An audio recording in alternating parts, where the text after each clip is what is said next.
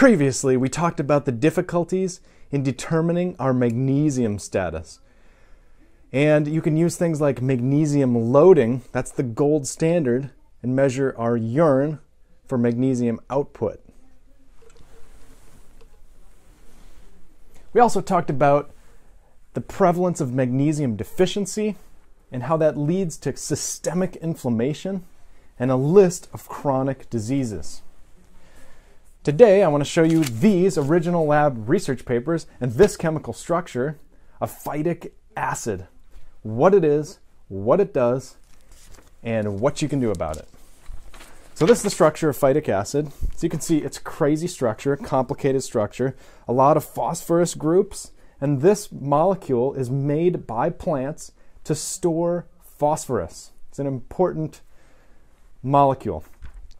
Interestingly, it also can grab onto, it can bind metals, things like iron, zinc, magnesium.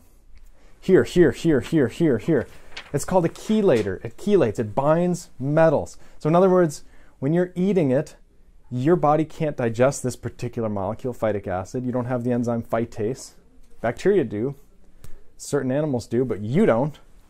So if it binds magnesium in your intestine, you just pass that out. You don't get to use that. In other words, it contributes to your magnesium deficiency. And today I'm going to go through the papers, scientific papers, in reverse order. We're going to start in 2016 with this paper and then go backward. This one is from the Journal of Food Science, and it's called Phytic Acid, from Anti-Nutritional to Multiple Protection Factor of Organic Systems. And they say, yeah, phytic acid, up to 90% of total phosphorus in plants is stored in phytic acid, seeds. And they say studies have demonstrated its beneficial effects. This is what they're focusing on here, in the prevention and treatment of cancer. This paper is about the prevention and treatment of cancer using phytic acid. Why would that be even a consideration? Well, think about it. Phytic acid pulls zinc, it removes magnesium from your cells, from your intestine, from your dishes that you're doing your experiments on, whatever. And obviously that's going to stress out the cancer cells and stop the cells from growing. It's going to destroy some enzymes. It's going to cause problems. So but the problem is it causes problems throughout your body as well. So it's not a good treatment approach for cancer because it's so nonspecific. But here's another book called Food Phytates. It's $275, so I just have the cover printed out. And this book also took a positive spin on phytic acid. They promoted it as a positive thing. And they say in the book that the highest levels of phytic acid are found in basically any flour and Brazil nuts. And then you have high levels also in almonds and tofu. And you have somewhat high levels in soy, anything with soy, oatmeal, corn, and peanuts. And then finally you have significant levels in any other wheat products, brown rice, and walnuts, although those are levels that are lower. So that's useful information. But what's interesting to me is that they took this positive spin on phytic acid. Why are they promoting phytic acid? Well, the author, his name is Ruchma Reddy, the first author. And he works for this place, the Institute of Food Safety and Health. What's their mission? Facilitate innovation in the food industry through the assessment and validation of new and novel food safety and preservation technologies, processing and packaging systems, etc., risk management strategies, all this. So in other words, this guy's working for the food industry. Red flag. Let's look at a paper from 2015, phytic acid. It's also in the Journal of Food Science Technology. And it's called Reduction of Phytic Acid and Enhancement of Bioavailable Micronutrients in Food Grains.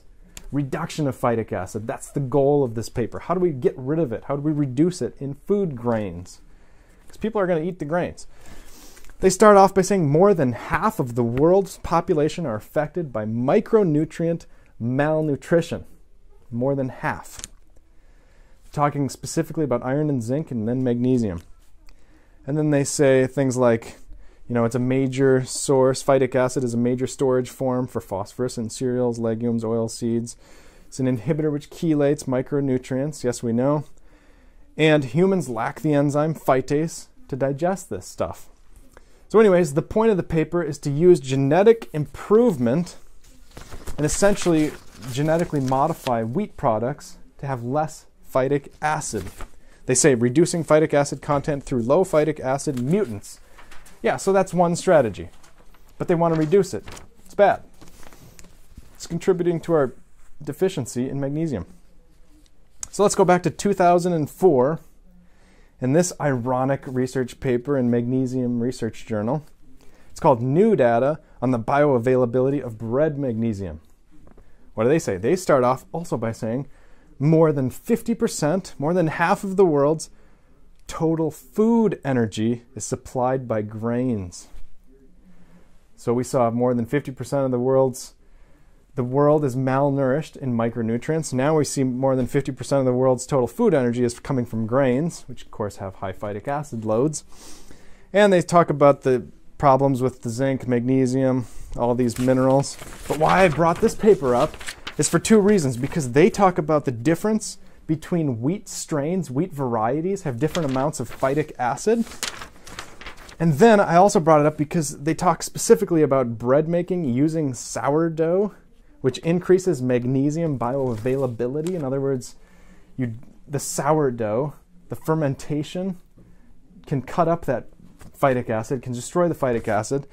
Fermenting, pickling, anything, aging, these things can destroy the phytic acid, allowing your body to access the magnesium that you need in these other micronutrients.